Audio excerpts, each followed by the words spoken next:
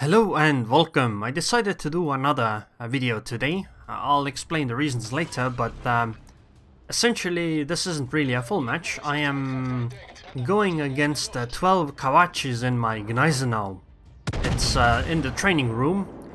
I have 5 Eries with me, but they aren't there to actually help me fight. They are there so that they aren't armed, so they aren't gonna deal any damage to the Kawachis. The point of them is so that they just die and make sure that the enemy team has enough points so that they don't lose the game before all the Kawachis are dead. By the way, if you have never tried this, go pick your highest tier battleship and go try fighting 12 Kawachis on something like Polar. You'll see it's incredibly difficult. Actually, I found that it was much easier to fight them than in a Kurfürst. It was much easier to fight them in a Gneisenau than a Kurfürst. Anyways, so the reason why I'm making a second video today is because apparently when I was dealing with crackling issues, I thought that one of the reasons why it could have happened is because I installed a second virtual audio cable that I wasn't really using anymore. But I remember that I didn't have many issues before, so it might have been caused by that second audio cable. Like, that happened a really long time ago, so I don't remember exactly either way. So I figured that, well, maybe it is the issue, and I mean, I can just uninstall it and try it out and see if it works. So I tried that, but apparently there was a side effect, a rather unintended one, where apparently when I started now recording my gameplay, the gameplay audio was out of sync with the video by about 1 second, but not exactly.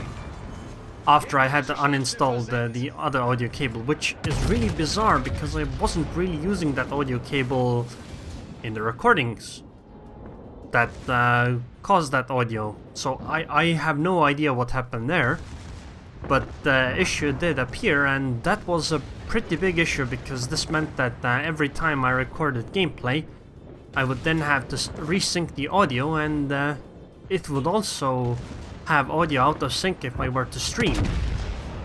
So I decided to simply just fully reinstall all my audio drivers and reset up everything in terms of audio, and essentially that's what the video is about. This is just a test to see if everything is working right. I also noticed something different that I hadn't noticed before. Apparently, when I essentially the way I do audio is that I use headphones exclusively at home. So what I do is I feed essentially programs feed audio into the default audio device, right? Let's say the speakers. Then the speakers have something called a stereo mix, which allows me to essentially is an audio input device like a microphone, but the input it has is exactly the same as the audio that's played back in the microphone. Sorry, in the speakers. So essentially this means that you can use it to route your audio into other programs and start, you know, if you have a sufficiently complex system of these, you get to pick and choose what programs get what audio, etc. And this allows me to for instance be able to listen to music without it being available in the recording or the stream. It also means that I am able to play the game and record and stream at the same time, so that if I record a match, I can talk to you guys, but I don't necessarily have to put that same recording of the voiceover into the video I upload onto YouTube. Also, if I want to keep it, I can always adjust audio levels, etc. So it's a rather important thing. But essentially, what I noticed is that for some reason it seems that my stereo mix, that is the one that will play back the audio that's going into the speakers as audio input, as an audio input device, it apparently boosts my audio. It literally doubles the volume of audio. Like, I tried that and I couldn't find a way to turn it off. If anybody has an idea why that happens, please let me know. Also, if you hear any crackling on the recording, then I will be in despair, and I would really like to hear you tell me that and give me a timestamp with it, because, well, apparently, if that happens, then apparently my endeavors to fix it didn't work, and the issue might be even deeper than I had imagined. Anyways, as you can see, I'm down to literally 12,000 HP against these Kawachis, and like, this thing is very close, and the reason why you can't just keep running away from the enemies is because they will just take your cap zone, and then you are screwed. But as you can see, the Ares were necessary because the enemy team only has 133 points left, but they still have 4 ships. And the enemy team loses 60 points every time a battleship dies, so they were necessary to give them enough points so that they don't drop below 0. Oh wow, wow, 34,000 damage in 2 torpedoes. That's really weird. How is that possible? I don't think 1 torpedo does 17,000 damage here. If anybody can figure out why those torpedoes did 34,200 damage, then please let me know. Because 2 torpedoes on this ship do not do that much damage. And it was not a detonation at least. Oh, maybe it was actually a detonation. It just doesn't show detonations for the bots.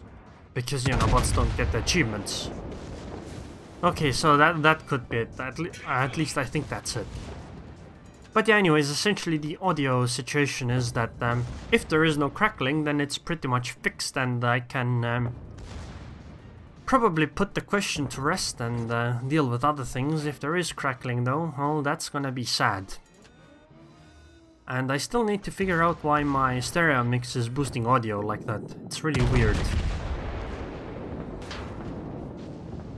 But right now I'm not...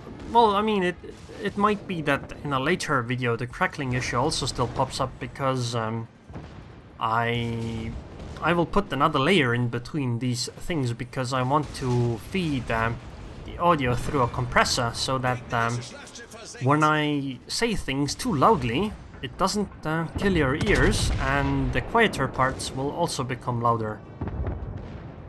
Essentially, what I was told when I talked to some people about it is that audio is an ongoing problem that will never, ever work right.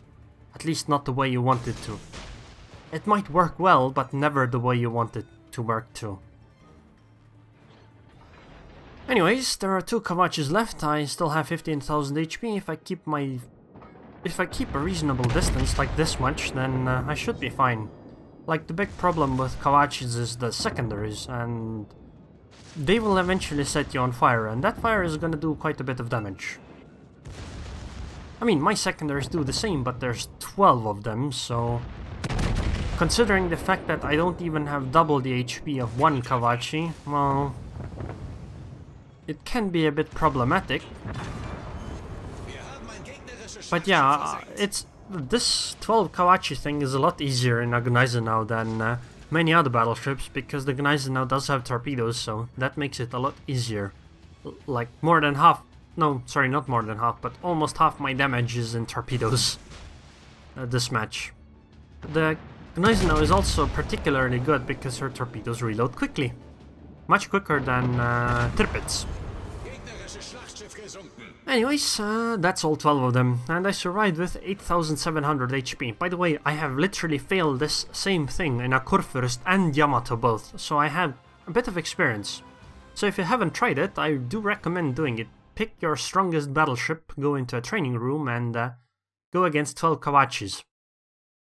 Remember to actually put them unarmed, and put some Eries on your team, so that, but make sure that they aren't armed, so that, you know, they don't kill the Kawachis, so it doesn't affect the game as much. And look at this, 208,000 damage in torpedoes, 195,000 in main batteries.